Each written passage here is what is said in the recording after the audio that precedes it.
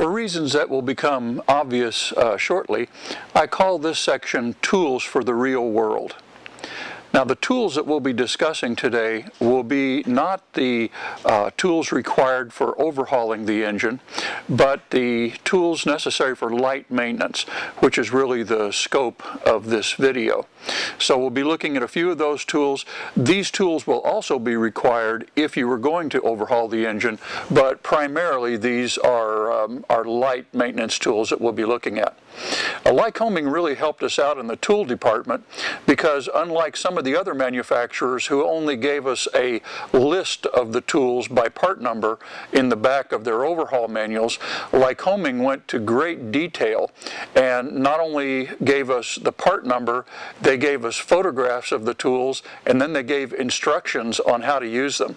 So there's a 33-page section in the back of the overhaul manual. This is page 6 of that section, and it shows in great detail how to use each of the tools that is required to overhaul and maintain the Lycoming engine. We do have these tools for sale. If you need any of these, you can contact us and we can supply you with them. The first one that I have is the intake gland nut wrench, which we've already looked at a little bit earlier.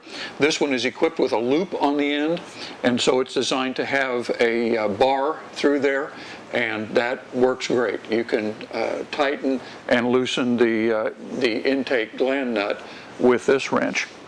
The second one is the cylinder base nut wrench.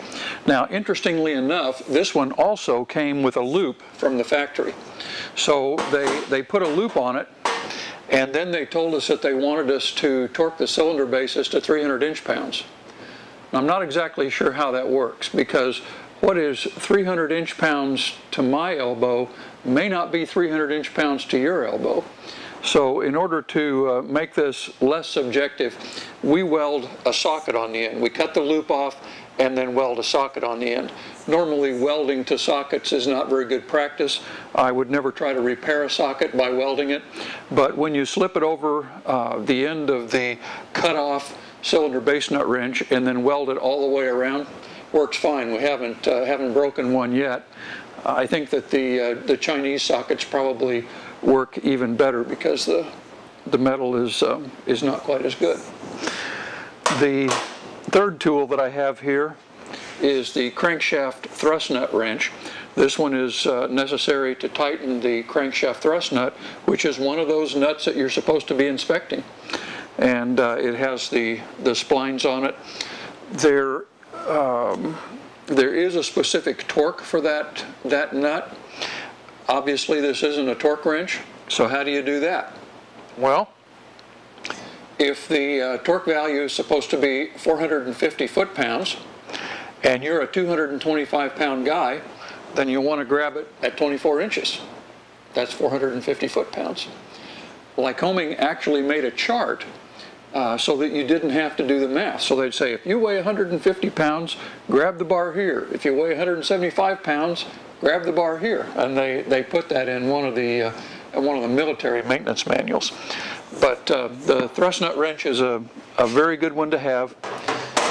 This is the crankshaft turning bar, which we've already looked at. This one is kind of a behemoth. This one's been through many engine overhauls, and so it's a little heavier than it probably needs to be for everyday use. The ones that we manufacture and sell to customers is not quite this heavy and not quite this ugly. But crankshaft turning bar, that's what you'll use to hold the crankshaft while you're tightening the thrust nut. You'll have to have a way to hang on to the crank. The last tool that I'd like to show you is a nifty little device. This is a palnut installation tool, and I'd like to come in close on this one so that you can see exactly what this thing is. If you look closely at this, you'll see that we have a neuralized knob that turns freely on a handle. And what this does is it allows us to load a palnut on here and then put the palnut up against the stud, and even if you can't see the stud, you can turn the palnut on the stud and install it. This is a very handy little thing that we built. We actually machined this on the lathe, and then this is a piece of discarded hacksaw blade.